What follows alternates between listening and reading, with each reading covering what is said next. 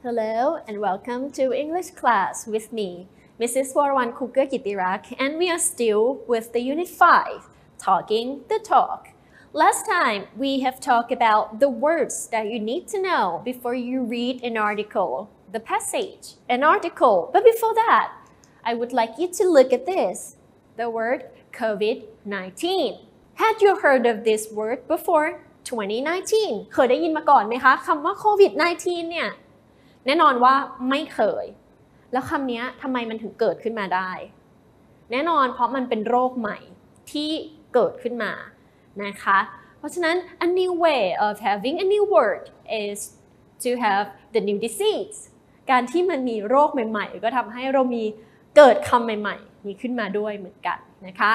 Okay now let's think where do new words in languages come from other way from having new diseaseลองนึกถึงนะคะว่าการที่เรามีคำใหม่เกิดขึ้นมาในภาษาเนี่ยมันมาได้ยังไงบ้างนะคะนอกจากโรคใหม่ๆเป็นโควิด -19 ที่เราพูดถึงไปเมื่อกี้นะคะแน่นอนว่ามันก็อาจจะมาจาก new technology can be or we have words from other languages that we have talked about last time and we also have new words for new inventions สิ่งประดิษฐ์ใหม่ๆเนาะ and we can have new words from street slang คำ slang ใหม่ๆนั่นเองนะคะ or new trends and fashions we are going to read an article before you read I give you one tip เดี๋ยวก่อนที่จะไปอ่านนะคะเดี๋ยวครูจะบอก tip reading tip การอ่านเพื่อที่จะให้เข้าใจง่ายขึ้นเนาะอันนี้เขาบอกว่า to identify the main topic theme or purpose of the text read the title and the first and the last sentencesเขาบอกว่าถ้าเราต้องการจะหา main topic theme หรือ purpose นะคะการที่เราจะดูว่ามันเกี่ยวข้องกับอะไรเขาต้องการจะสื่ออะไรคือใจความหลักๆนะคะให้นักเรียนอ่าน title ดูที่หัวเรื่องของเขานะคะแล้วก็ไปอ่านที่ประโยคแรกแล้วก็ประโยคสุดท้ายนะคะของเรื่องนั้นๆนะ and to identify supporting ideas and arguments presented in the text write down a word or phrase for each paragraph which best sum up its meaning แล้วเราอยากรู้เนาะว่าเรื่องนั้นๆน่ะเขาเนี่ยให้ข้อมูลเพิ่มเติมอะไรบ้างนะคะก็ลองไปดูแต่ละ paragraph ย่อยๆนะว่าเขาพูดถึงอะไรนะคะให้วงกลมขีดเส้นใต้คำหรือว่าวลีนะคะในแต่ละ paragraph เพื่อที่จะบ่งบอกว่ามันพูดถึงอะไรนั่นเองนะคะ What I would like you to do is to read the text quickly. Remember, read it quickly. อย่าเพิ่งไปสนใจแบบว่าจะแปลทุกตัวเนาะ Put the main ideas below in the order that they appear in the text. แล้วก็ดูสิว่าไอ้ main idea ที่เขาให้มาเนี่ยมันอยู่ที่ตัว reading text paragraph ไหนนะคะสิ่งที่เขาให้มามีอะไรบ้างนะคะเดี๋ยวลองมาดูกันมันมี main idea อะไรบ้างที่เราจะต้องไปหานะคะอันแรกก็คือ the youngest person to coin a word คนที่เด็กที่สุดที่สร้างคำใหม่ๆขึ้นมานะคะ types of names for new words ประเภทของชื่อที่ใช้สำหรับคำใหม่ๆนะคะ the origin of the word Google การเริ่มต้นของคำว่า Google นะคะแล้วก็สุดท้าย how words enter a language การที่คำเนี่ยเข้ามาสู่ภาษาลองไปดูซิว่าในแต่ละ paragraph เนี่ยเขาพูดถึงอะไรบ้างแล้วสิ่งเหล่านี้นะคะอยู่ใน paragraph ไหนนะคะโอเค let's take a look on the first one นะคะอันนี้คือ first paragraph ค่ะสิ่งที่เราต้องทำนะคะก็คืออ่านประโยคแรกประโยคสุดท้ายนะคะแล้วก็ดูซิว่ามันมีคำสำคัญตรงไหนที่มันเป็น support เนาะประโยคแรกเขาบอกว่า how do new words enter a language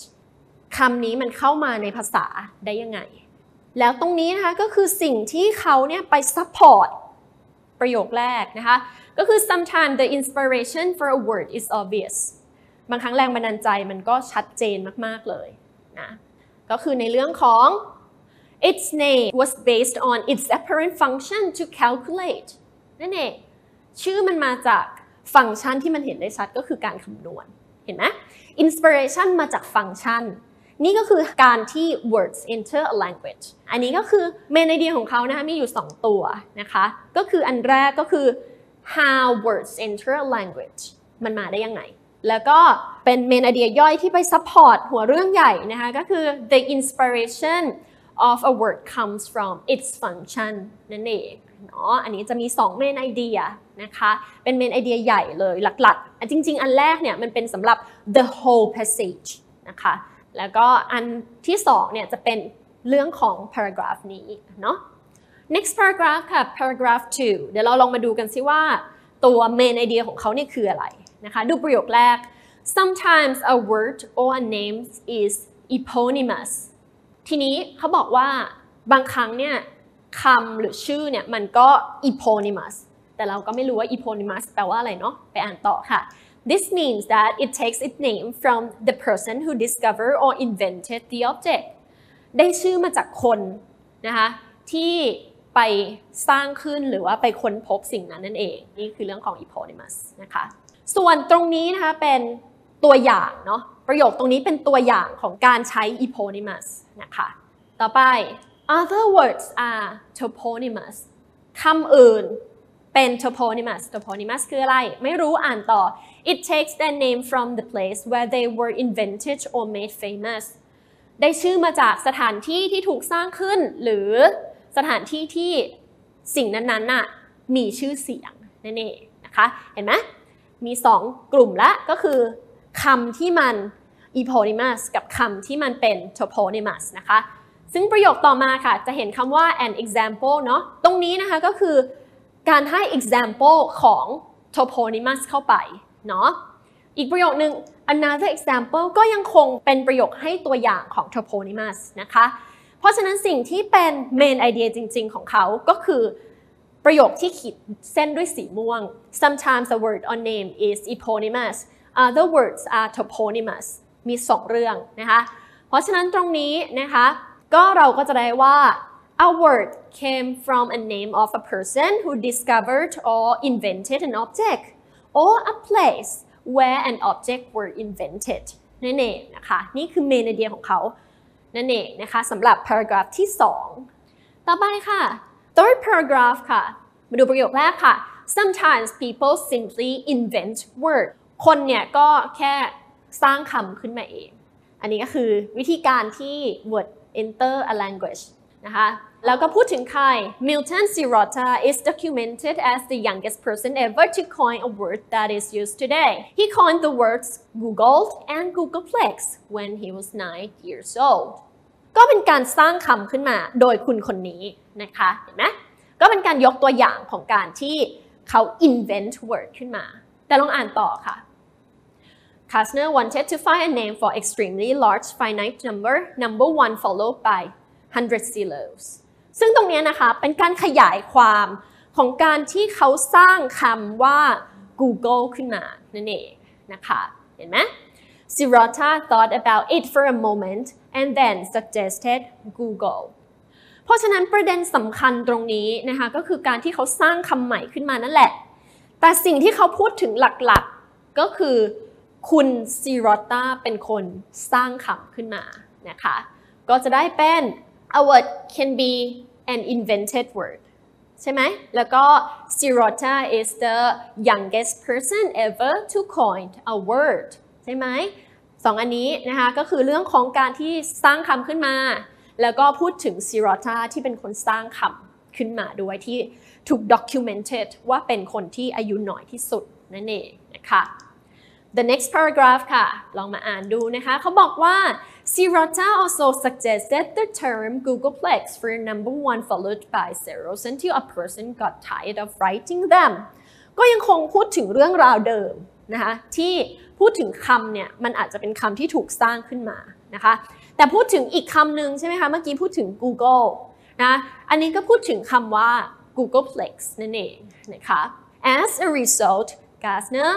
defined the Googleplex as number 1 followed by a Google of zeros. This made Googleplex a finite number, although it was unimaginably large. คุณ Sirota สร้างคำขึ้นมาแต่ Gardner นะคะก็เอามาปรับเนาะ เพื่อให้คำว่า Googleplex เนี่ยมันหมายถึงจำนวน1ที่ตามด้วย0เป็นจำนวน100ตัวนั่นเองนะคะเพราะฉะนั้น main idea ของเรื่องนี้ก็คือ Sirota suggested the term Googleplex and Gartner defined it as number 1 followed by a Google of zeros นั่นเองนะคะต่อไปค่ะ the next paragraph look at this What is more intriguing about Sirota and Gartner's story is that their creations are, in a way, now known by millions, if not billions, of people around the world. ตรงนี้จะสังเกตว่า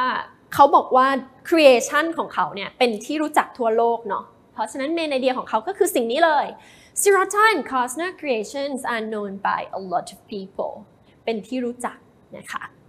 paragraph นี้บ้างค่ะ มาดูซิเขาพูดถึงอะไรตรงนี้นะคะประโยคแรกเขาบอกว่า in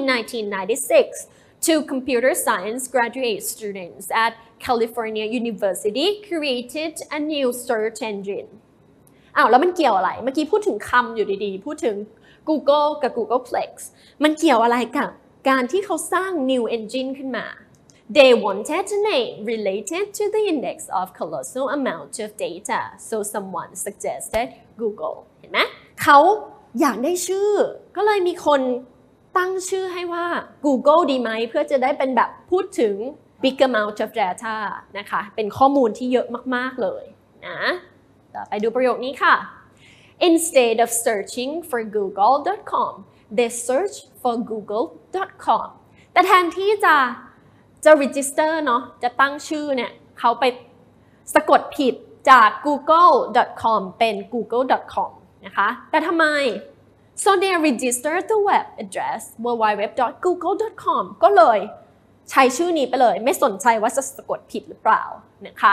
main idea ของเรื่องนี้นะคะก็คือ two students misspelled of the word Google and registered the web address www.google.com สร้างสิ่งประดิษฐ์ขึ้นมาตั้งชื่อนะคะแต่สะกดผิดจาก google.com เป็น google.com นั่นเองนะโอเค next paragraph ค่ะลองมาดูซิเขาบอกว่า neither of them found out how the word they had coined inspired the name of the most popular search engine in the world ไม่มีใครเลยสักคนก่อนหน้านั้นเขาพูดถึง Gartner กับ Sirota นะคะที่จะรู้ว่าสิ่งประดิษฐ์ของเขาเนี่ยเป็นชื่อของ search engine ที่ popular ที่สุดในโลกนี้เลยนะคะmain idea ก็คือ the word Sirota and Gartner coined inspired the name of the most popular search engine เพราะฉะนั้นเมื่อเรารู้ main idea ของทุก paragraph แล้วนะคะ after we have found the main idea of each paragraph now let's check if you get the right answer or not the first one the youngest person to coin a word where can we find this in paragraph 3we have it in paragraph 3 and types of names for new words อยู่ที่ไหนคะ types of name for new words แน่นอน paragraph 2 นะคะก็มี types ใช่ไหมมี eponymous กับ toponymous นะคะมี2ประเภทเลย two types of name นะคะ the origins of the name Google origin ต้นกำเนิดมันมาได้ยังไงอยู่ใน paragraph อะไร paragraph 4 นะคะ and the last one how words enter a language คำเนี่ยมันเข้ามาในภาษาได้ยังไงอันนี้เกริ่นมาตั้งแต่ต้นเลยที่ paragraph 1 นั่นเองค่ะโอเค this is how we can find main idea in each paragraph นะคะ in a reading passage okay I would like you to answer the questions okay now answer the question there are 6 questions I will play the audio along while you read. Where do words come from? How do new words enter a language? Who coins new words? Sometimes the inspiration for a word is obvious. For example, in the 1960s, calculator made its first appearance in everyday English. Its name was based on its apparent function, to calculate. Sometimes a word or name is eponymous. This means that it takes its name from the person who discovered or invented the object. The radioactive element, Einsteinium, is an example of an eponymous word. taking its name from the famous scientist Albert Einstein. Other words are toponymous. They take their name from the place where they were invented or made famous. An example of a toponymous word is tangerine, which comes from the city of Tangiers in Morocco, where the fruit is abundant. Another example is the word for the material denim, which originated in Nîmes, France. The material was said to be de Nîmes, or from Nîmes. Sometimes people simply invent words. Milton Sirota is documented as the youngest person ever to coin a word that is in use today. He coined the words Google and Googleplex when he was 9 years old. Sirota's uncle was a mathematician called Edward Kasner. Kasner wanted to find a name for an extremely large finite number, the number 1 followed by 100 zeros. One day, in the late 1930s, Kasner asked his nephew for some ideas about a name. Sirota thought about it for a moment and then suggested Google. Kasner was delighted. He had finally found a name he liked. Sirota also suggested the term Googleplex for the number 1, followed by zeros until a person got tired of writing them. Kasner appreciated the boy's ingenuity, but pointed out that no two people would tire at precisely the same moment. As a result, Kasner defined the Googleplex as the number 1, followed by a googol of zeros. This made Googleplex a finite number, although it was unimaginably large. The terms Google and Googleplex first featured in Kasner's 1940 publication Mathematics and the Imagination. It's highly unlikely that Sirota or Kasner ever imagined what would happen to the words they coined so many decades ago. What is more intriguing about Sirota and Kasner's story is that their creations are, in a way, now known by millions, if not billions, of people around the world. In 1996, 2 computer science graduate students at a California university created a new search engine. After working for more than a year to perfect it, the students and several of their fellow office workers had a number of brainstorming sessions to find the right name for this innovative tool. They wanted a name related to the indexing of a colossal amount of data, so someone suggested Google. One of the students liked the idea and asked his friend to check if the name was available for a web address. According to the story, although the students were brilliant computer scientists, they were bad at spelling. And instead of searching for GOOGOL.com, they searched for GOOGLE.com. They found that this web address was available. They realized their error, but they preferred the unconventional spelling. So they registered the web address www.google.com. Unfortunately, neither Kasner nor Sirota lived to see the Internet age. Kasner died in 1955, and Sirota passed away in 1980. Neither of them found out how the word they had coined inspired the name of the most popular search engine in the world. Okay, now let's check if you get the right answer or not. Number 1, the word calculator. ทีนี้เขาถามว่า the word calculator ก็ต้องไปหาใน text ใช่ไหมคะว่า calculator อยู่ที่ paragraph ไหน we found it in this paragraph ค่ะ เพราะฉะนั้น the word calculator is derived from the purpose of the object it names ใช่ไหมมาจากฟังก์ชันก็คือมันมาจาก purpose นั่นเองนะคะมาจากว่ามันเอาไปใช้ทำอะไรตรงนี้นั่นเองนะ Number 2, according to the article, tangerine derives its name from Tangiers, Morocco, because ก็ไปหาคำว่า tangerine ใช่ไหมแล้วก็ไปหา Tangiers หา Morocco ว่ามันอยู่ตรงไหนคำตอบก็คือมันอยู่ใน paragraph นี้ค่ะ ทีนี้ลองดูซิมันอยู่ตรงไหนคะนี่เลย An example of eponymous word is tangerine which come from the city Tangiers in Morocco where the fruit is abundant เพราะฉะนั้นคำตอบตรงนี้ก็คือข้อ A ค่ะ There are a lot of tangerines in Tangiers นี่นะคะเห็นไหมมันมีคำว่า abundant อยู่นะคะ Number 3 ค่ะ The word denim ก็ไปหา denim ใน paragraph ค่ะก็อยู่เหมือนเดิมที่เดิมเมื่อกี้เลยนะคะ paragraph เดียวกันมี denim ข้างล่างเห็นไหมคะนี่มาจากอะไรเขาบอกว่า which originated in Nimes France เกิดที่เมืองนิมประเทศฝรั่งเศสนะคะก็ตอบได้เลย originally refer to a place the Nimes นะคะก็คือ from Nimes นั่นเองนะคะ originally refer to a place number 4 a Googleplex ก็ไปหาคำว่า Googleplex ค่ะว่ามันอยู่ตรงไหนเนาะอยู่ใน paragraph นี้ค่ะ Sirota also suggested the term Googleplex เห็นไหมนะคะ for a number 1 followed by zeros until a person got tired of writing them เพราะฉะนั้น a Googleplex ตรงนี้นะคะก็ตอบได้เลยค่ะ is the number 1 followed by zeros until a person gets tired of writing เจอเป๊ะๆเลยเนาะ number 5 ค่ะ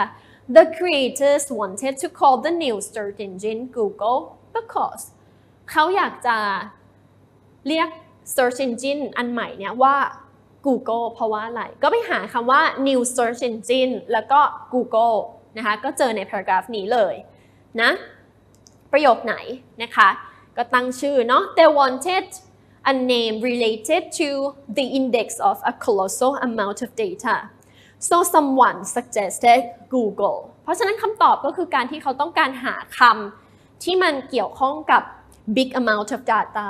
เนาะเพราะฉะนั้นตรงนี้ก็คือข้อ B ค่ะ it reflected the massive amount of data that a search engine could organize นั่นเองนะคะ massive ก็มีความหมายคล้ายๆกับคำว่า colossal แปลว่ามากใหญ่อะไรแบบนี้นะคะโอเค and the last one the spelling of Google การสะกดคำว่า Google นะคะก็ไปหาการสะกดนะคะ spelling แล้วก็คำว่า Google อยู่ตรงไหนคะอยู่ตรงนี้ค่ะ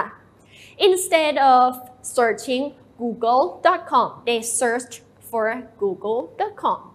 ตรงนี้ก็คือ they realized their error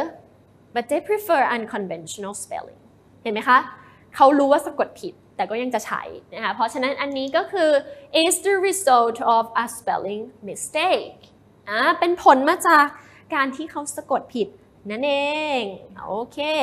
now class as your homework I would like you to think about this question what types of words do you think are passed from one language to another นักเรียนคิดว่าคำประเภทไหนคะที่มันส่งต่อจากภาษาหนึ่งไปยังอีกภาษาหนึ่งเป็นคำประเภทไหนลองกลับไปดูนะคะใน text ที่เราอ่านไปใน passage ที่เราอ่านไปว่ามันมีคำประเภทอะไรบ้างแล้วลองดูซิว่าคำประเภทไหนนะที่มันถ่ายจากอีกภาษาหนึ่งไปยังอีกภาษาหนึ่งได้โอเค it's all for today and don't forget to do your homework see you next time bye ผลิตรายการโดยสำนักงานคณะกรรมการการศึกษาขั้นพื้นฐาน